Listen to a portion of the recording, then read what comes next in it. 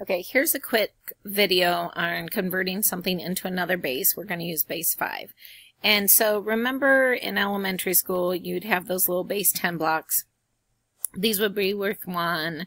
Longs would have 10 in them, and then you'd have this, which would be 10 by 10, which would be 100.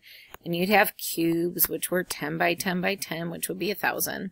And in a sense, we still have those shapes, except now in base 5, those shapes are grouped by 5. So a single would have, worth 1. These would have 5 in it. This would be 5 by 5, so that'd be worth 25. And then your cubes would be 5 by 5 by 5. So these are worth 125, 25, 5. And then, of course, singles are always worth 1.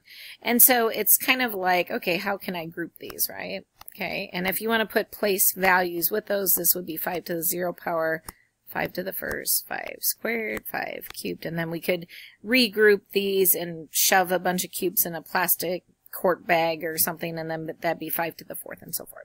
All right, so we need to figure out how many times can we make a cube out of this guy. So we have this many blocks on our table or whatever, and we're trying to group them in base 5. So if you look at this, we're a little shy of 3, so 2.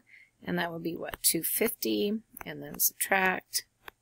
So there's 122 left. But I can make 2 cubes, and each cube is 125, so that uses up 250, and I subtract, and these are how many blocks are left over.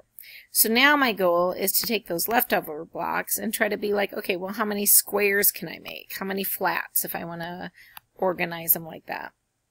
Okay, so 4 would be 100, 5 obviously would be too many, and if we could do 5, then we should have done another one of these.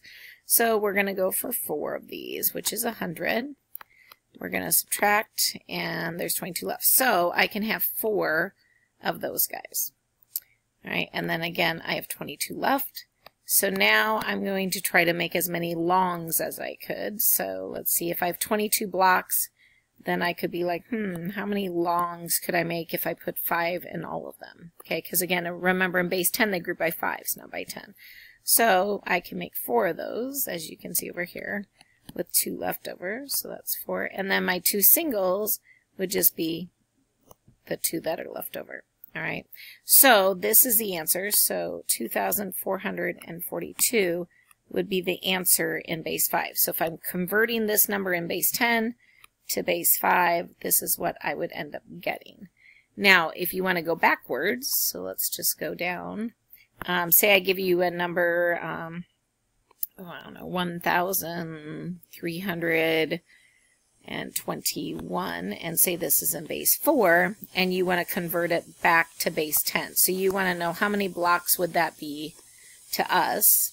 You can either draw a picture, so like here's singles, those are all worth 1. 2 longs, and they group by 4, so each of those would have 4 in it. And then you have 3 flats.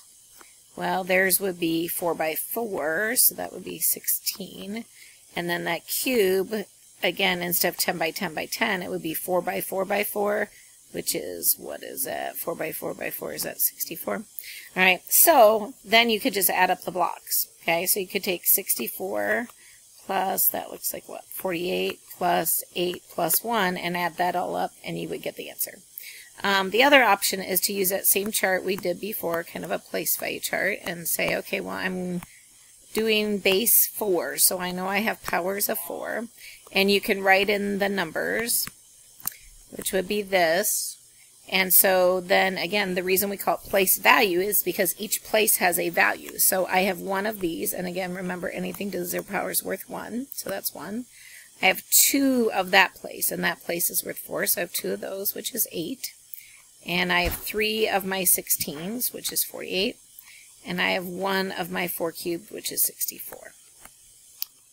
All right, and so either way, we're going to add up the same numbers. It just is kind of how you visualize it, I guess. All right, so let's look at this. This is what, 56, and this is what, 65. So is that 121 to us? All right, so in base 10, it would be 121. So that's kind of how to convert into a base, and then how to convert out of a base.